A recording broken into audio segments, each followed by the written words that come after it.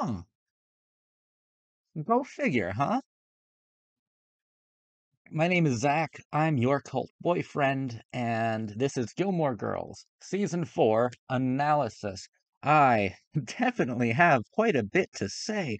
Holy mother of pearls. I just finished the season maybe 30 seconds ago. Whoa, okay.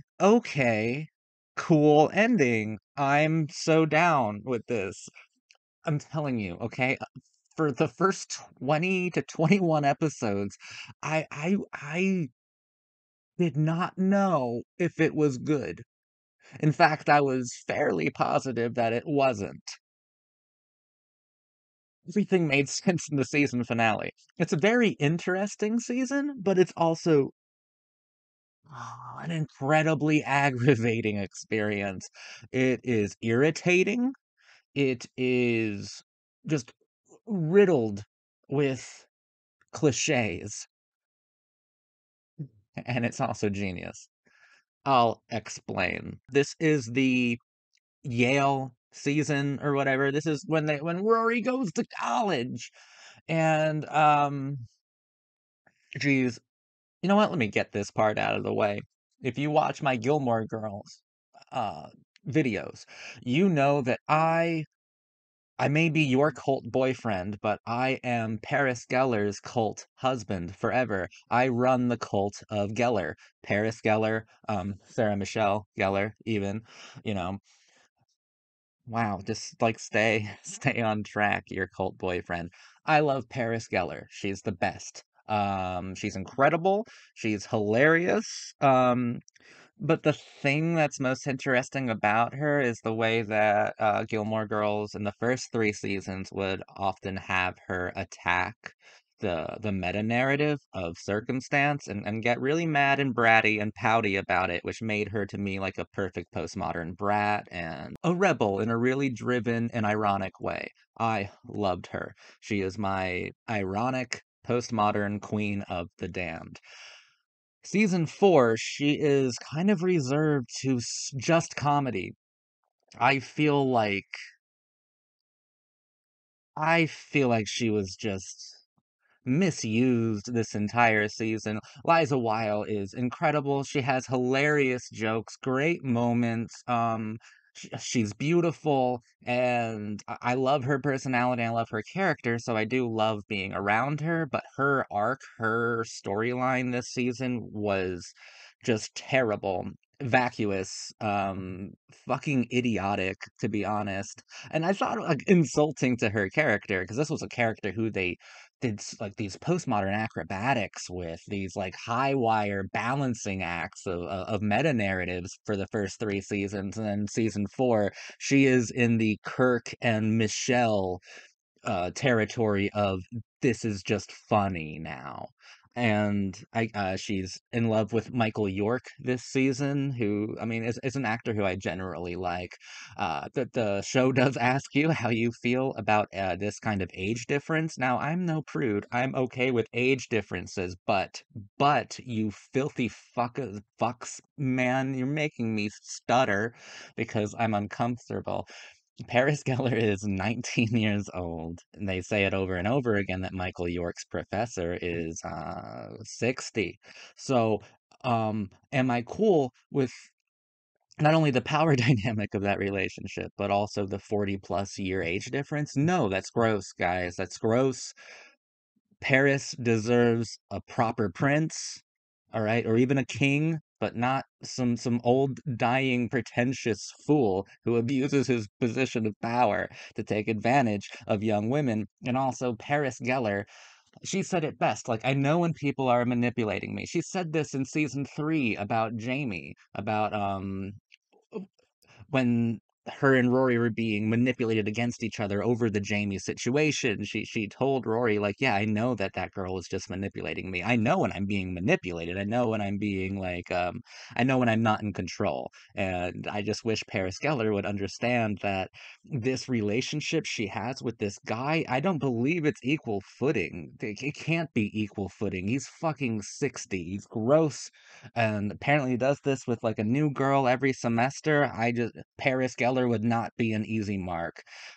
Paris Geller would be using the fuck out of him and not seem so like pitifully devoted to this relic. I guess I get that we all have our kinks and our interests and our attractions, but this one I feel like was primarily used simply for an invisible, unheard laugh track that, like, they were all hitting these jokes that I just didn't find very funny because I found a lot of dignity and integrity in Paris, and it sadly really wasn't available here. Not that the relationship was undignified, it's just that it was simply for comedy. Like, her character, her entire arc, even when Michael York's character ends up in the hospital and she's like, "I'm gonna break up with him," it's not and she doesn't. She ends up going to Oxford with him for the summer. Gross. I'm gonna throw up all over the place. Watch out.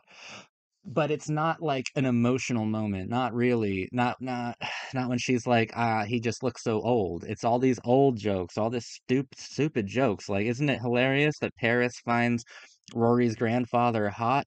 No. No, that's not funny. It's not funny. I want Paris to attack meta narratives. I want Paris to be this postmodern time bomb and just explode all over everyone and not care who's in her way or how many casualties befell her tirade. I love Paris, and I think that this season is just kind of insulting to this character who I saw beautifully designed and composed throughout the first 3 seasons being limited and marginalized to, yes, a Kirk or a Michelle kind of character device, or, no, a character type. Speaking of Time Bomb, though, let's talk about Lane. I do love that we see Lane in the first season skanking in Rory's room to Rancid's Time Bomb. Black coat, black shoes, black hat, Cadillac, yeah. The boy's a time bomb. That's how he sings, trust me, look it up. But I love the song, and I love the image of Lane skanking rebelliously in the most innocent possible form of rebellion ever, skanking to Time Bomb in Rory's room when they were like 16 or 17. And then in this season, I think you see the culmination of that with her on a stage at a rock club, living her dream, big old smile on her face. Sebastian Bach's in the fucking band now. The front man's name is Zach because that's what cool people are named. I miss Adam Brody a lot, but regardless, she's on that stage and they're playing Time Bomb. They're playing Black Coat, Black Shoes, Black Hat, Cadillac, yeah. The boy's a Time Bomb. And she just seems so fucking happy.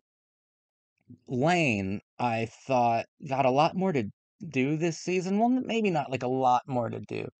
Lane had some interesting things to do this season. Like in season 3, I think was her at her most gripping for me, but that might be primarily because I think Adam Brody is a brilliant actor, and Dave was a purely delightful character, and the chemistry that Lane and Dave expressed and had is just one of a kind. I thought it was pretty top notch, and I loved seeing them together. This season, we see the tear, the final breakaway, Lane being kicked out of her house. By her abusive, shockingly abusive mother. Another situation that's just played for laughs instead of integrity, but they try to have their cake and eat it too with this situation here because they're like, but don't you see Lane's mother is a great person? And I'm like, no, no, no, no. I said this on the last season analysis as well. After like 50 episodes or so, believe it or not, child abuse loses all of its charms. I know it's difficult to really believe, but it's a fact. I don't like Mrs. Kim. I think she's a fucking bitch, and I would punch her in the face if I had a chance. Lane is probably like one of the most like preciously rebellious like teenagers ever, and she should have been able to fucking live her life, date cute boys like Adam Brody without having to hide everything, express herself, find herself without this religious and cultural indoctrination, brainwashing. It was ridiculous. So I don't care that her mother comes back at the last minute to be like, I'm just imagining your new roommates are girls and we're going to, like, I don't know, clean your new apartment. Fuck you. Fuck you. Lane is too good. for that. This show is too good for that. Come on. I don't care about like cultural differences when it comes to okay, if a defining facet of your culture is being like psychologically tormented, like tormenting your kids, then lose that. Fucking lose it and shame it if you're going to show it in a television show. And definitely don't humanize it. And certainly don't make so many fucking jokes about it. Just ceaseless. Lane also deserved better. Lane and Paris deserved a lot better. Paris, I just wish she was just more complicated, more rich, more detailed. Because, yeah, I felt like every scene with her, like, she's funny. Liza Weil is has extraordinary comedic timing, but I felt like every scene with her, it was like a scene with Michelle or Kirk. It was just a scene of comedy. Don't examine it too thoroughly. It's just Paris being fucking mean with no interiority, not really. Not when I don't take this Michael York relationship seriously at all, because I think it's unfounded, and I think it's another thing that's kind of crippling her character development here. First three seasons of Paris Geller is perfect. She is still my favorite character. Ride or fucking die, Paris Geller gang, rise up. But season four is an insult to Paris Geller and to me. Let's talk about where it gets brilliant, shall we? Brilliantly aggravating. Okay, season four. Is it a good season? Hmm. Yes. Yes. Yes. That was pretty difficult to say because I'm not really sure if it even wants to be brilliant. I think it wants to be good television, you know. I don't know if it wants to be brilliant, but it's fucking brilliant. Let's talk about deliberate aggravation, shall we? I said at the end of the last season that I feel like the screwball comedy framework that Gilmore Girls was born of is kind of limiting and restricting, holding a lot of characters and situations back from reaching a truly dramatic and emotional potential. And I said, what they're going to have to do, they're going to have to abandon that or deconstruct it or destroy the frameworks of it. If they're going to continue in this screwball comedy direction, it's just it's a huge design flaw and the show will cave in on itself. I also did say that Amy Sherman Palladino, the showrunner, is definitely a lot smarter than me, and she proved that to me here. Because she just kept going in the same fucking direction, right? She kept going into screwball comedy. So let's try to break this down. Let me refer to my notes here. Uh, season four. At the end of season four, one of Paris and Rory's roommates introduces her boyfriend, and he only speaks in like he lost a bet, so he only speaks in cliches, like lips that touch wine are no friend of mine, eye roll inducing cliches. Um, I felt like season four also lost a bet and it spoke only in cliches. In fact, it may be in defense of them. Luke and Jess both read and study and learn from self help books about love. Those god awful tomes full of cliches, and they learn from them and they act them out. With Jess, it's partly an attempt for the screwball comedy, for that kind of more wholesome philosophical framework of Gilmore Girls to domesticate the truthful rebel. Guess what backfires in his face?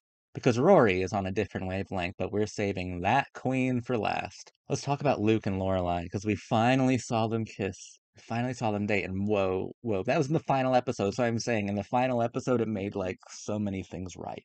And I got teary-eyed because they did it so right. They're like just because he's the one who goes in for the first kiss, and she's like, "What are you doing?" He's like, "Can you just stand still?" And they kiss, and they part, and then Lorelai goes in, and then now he moves back, and she goes, "Can you just stand still?"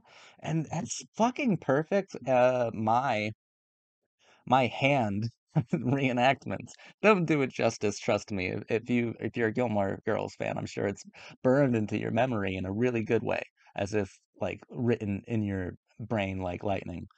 I loved that moment so much. But in that moment, Luke is really upset because Jason Stiles is there.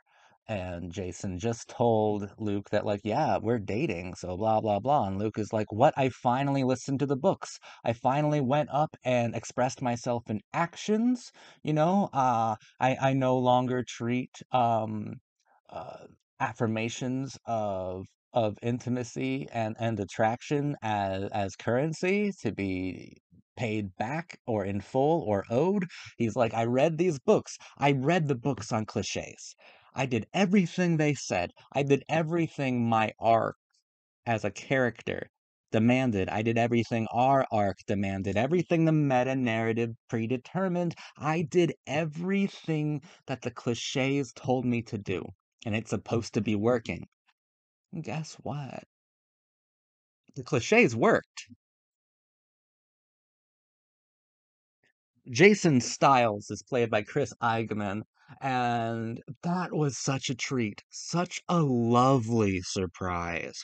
I love Chris Eigeman, and I haven't loved him for too long, to be honest. Just in the last year, I finally saw for the first time the Whit Stillman masterpieces, Metropolitan, Barcelona, and The Last Days of Disco. All three of those are some of my new favorite films, and Chris Eigeman is possibly the best parts of almost all of them, right? He's definitely the best part of Metropolitan and the best part of Barcelona, but Kate Beckinsale is really too hot for Chris Eigeman to be the best part of The Last Days of Disco, and I'm sure Chris Eigeman would understand my apprehension to giving him that title. But Chris Eigeman is always fascinating in Whit Stillman films.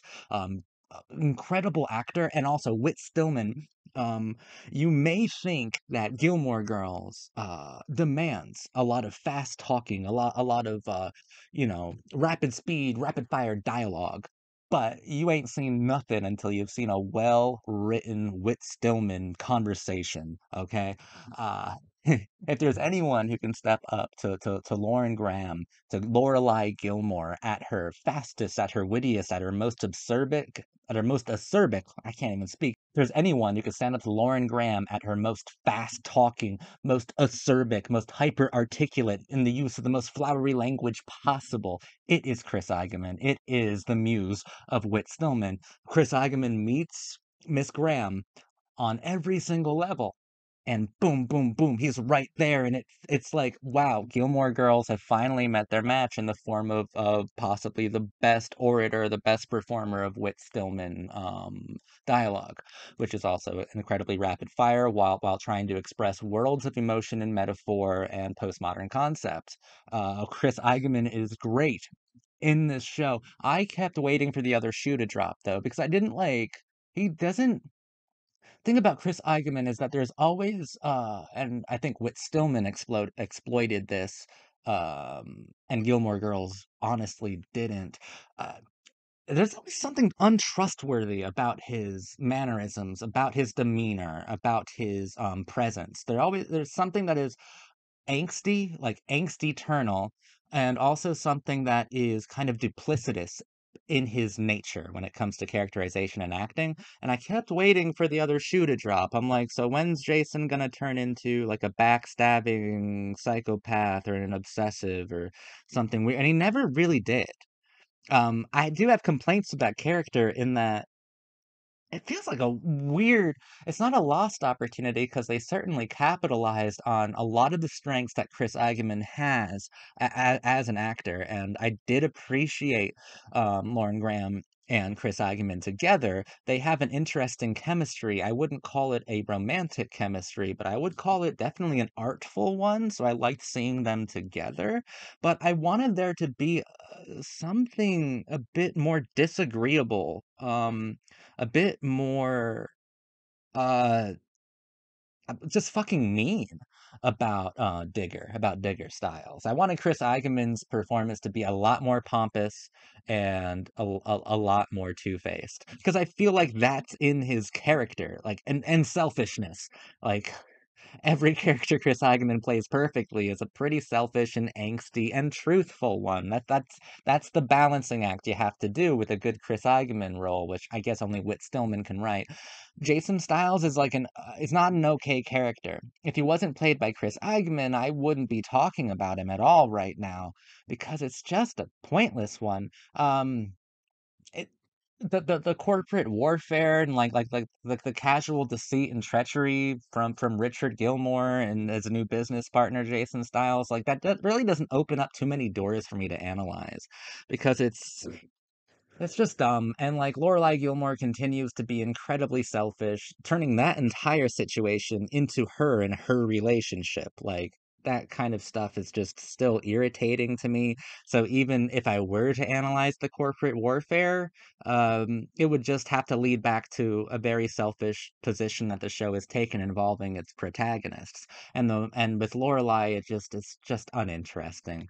I loved seeing Chris Eigeman. I thought he did a really great performance, but I thought the character was lacking some essential qualities to make the character at all gripping because he wasn't in the end.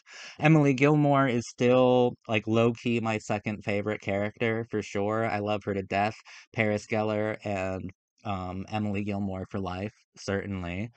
Let's talk about Rory because someone just woke up, okay? Someone just arrived to teen drama, and her name's Rory fucking Gilmore. The show did something radical. And I mean radical in an extremist way. I mean radical in a bonkers fashion. It had Rory do something intensely disagreeable, and it was plotted so well. She loses her virginity. She sleeps with Dean. Dean, a married man, got married this season. We even see Rory crying unseen at his wedding. We see mostly with Luke as accompaniment for this proxy for viewer. Um, Dean is often talking about Rory and kind of embarrassed and ashamed for doing so, and Luke is there each time. I mean, like I said, as a viewer stand-in. So we know something's weird there. Jess shows up a few times. Love seeing Milo. Very cute kid and uh, great performance. Great performance. Before I get into what I want to get into with Rory, just a side note, it's one thing to see Lorelai and Luke finally kiss, which is amazing. And it's almost equally as amazing to see Luke and Jess finally look each other in the eyes and be like, I'm thankful you're in my life and I like you.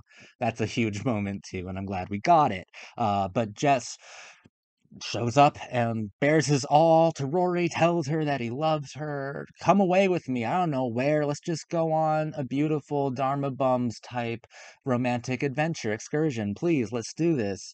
And Dean's there when this happens. She turns Jess down. It's a truly idiotic move, but it's just the appetizer. The main course is the fact that she sleeps with Dean, and Dean is married.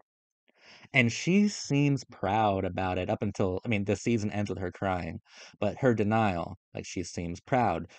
Lindsay is not right for Dean. I'm right to have done this, Mom. Fuck off, Mom. And he wants me. He took his wedding ring off. Whatever. It is such a disagreeable thing. And the look of shame and shock and sadness on on Lorelai's face is I could surrender to the performances of the 2 leads in the final few minutes of this season.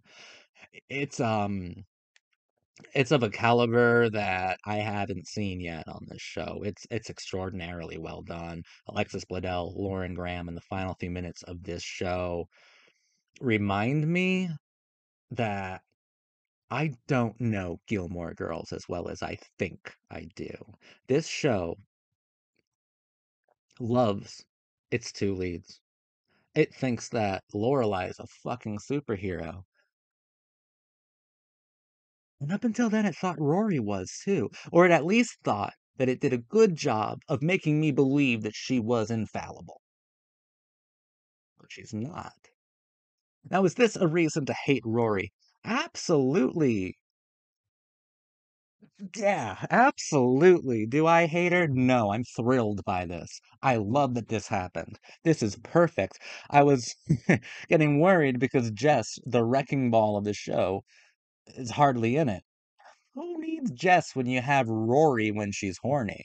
She just leveled the entire Stars Hollow moral framework, the ethical scope of Gilmore Girls that I thought was a bit leaning towards puritanical, and I kind of still do, is being challenged by its paragon of virtue, Rory Gilmore. And that's incredible to see. And look, I would never do it. You know, you don't sleep with someone's wife, you don't sleep with someone's husband.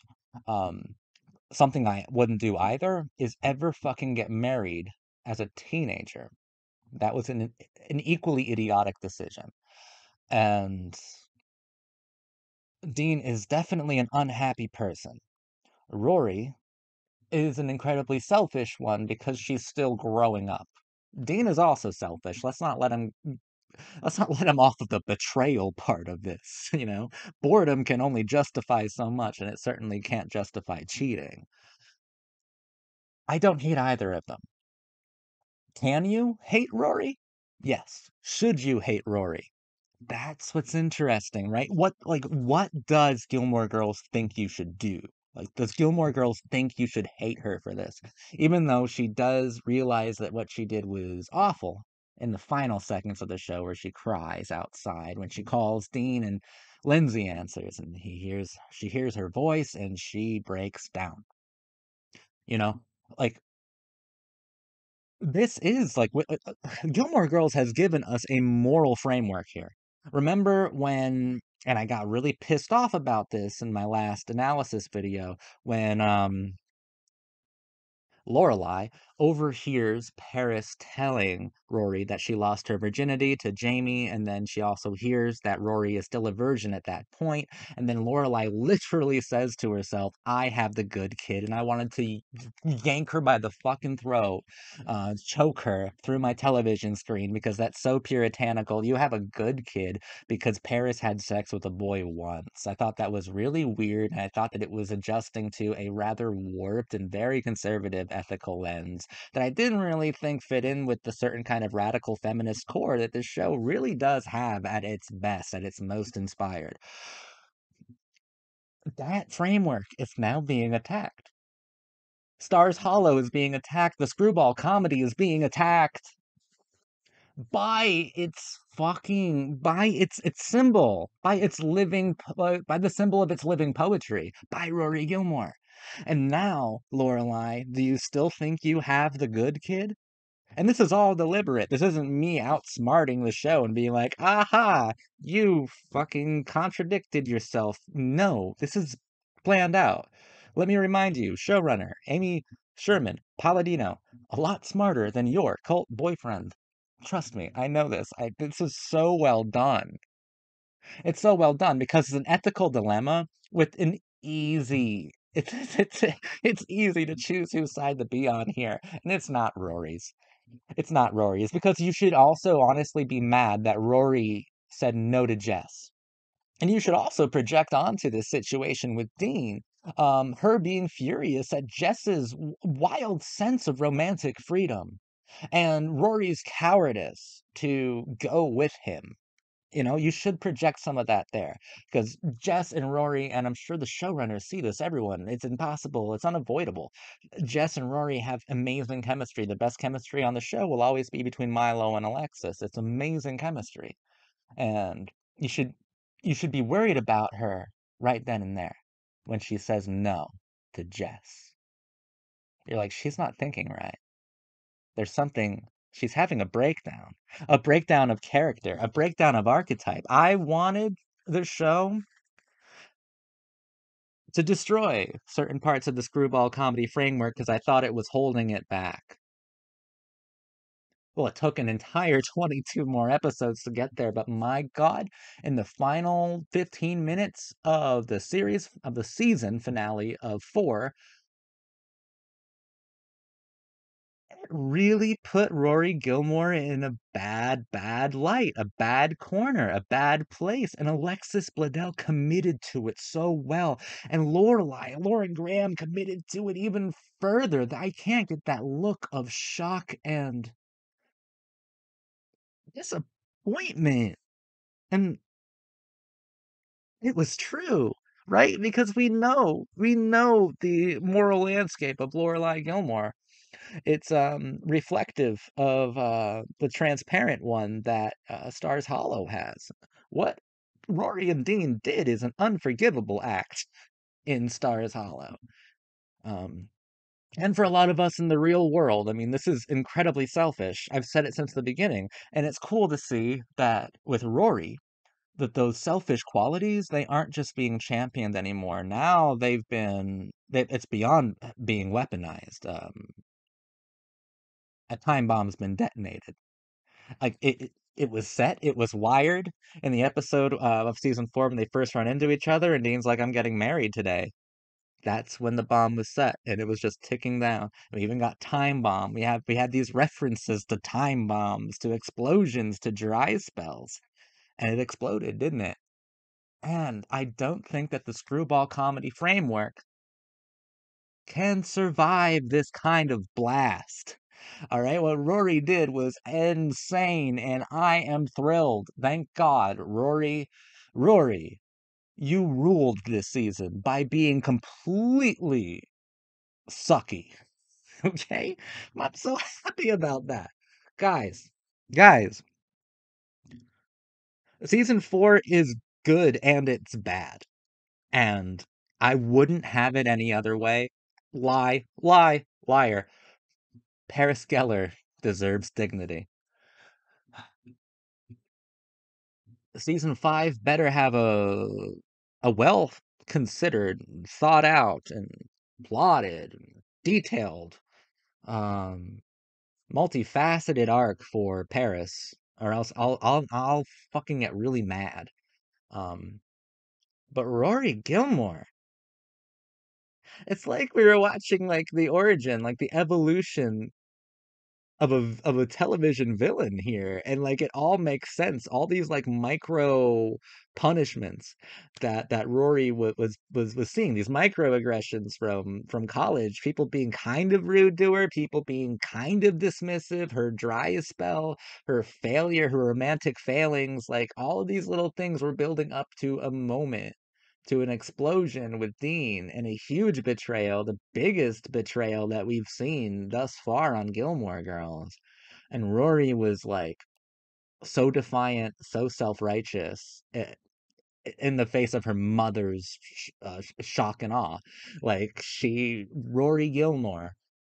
This was a great season of television because by the end of it, you realize that Rory Gilmore was the antagonist of the entire season.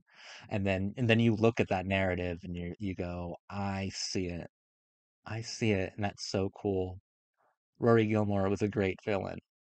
She did so well this season. I was thrilled by her, and I was surprised by her. Good stuff. Really good stuff, actually, the more that I think about it. The most aggravating thing to watch, because yeah, it's 21 and a half episodes of build up until Alexis Bledel finally fucking just turns and Rory Gilmore becomes the screwball comedy villain I didn't even know was possible. It's a great postmodern season of television. I think that's it for now. I'll be back to talk about season 5. Who the fuck knows where we're going? I'm always wrong when it comes to my predictions about Gilmore Girls, right? I'm always right in my analysis. My insight's always top notch, but I can never gauge where we're going because Amy Sherman Palladino is a fascinating creator, writer, and showrunner, and who the fuck knows where we're going? Does she even want to make brilliant television, or is that just like a byproduct of making watchable TV within a certain kind of context? Like, I don't know. She's really fascinating, and I can't wait to discuss discuss her more with you guys. Thank you for watching, definitely. I'm your cult boyfriend, and yeah, thank you for watching my video.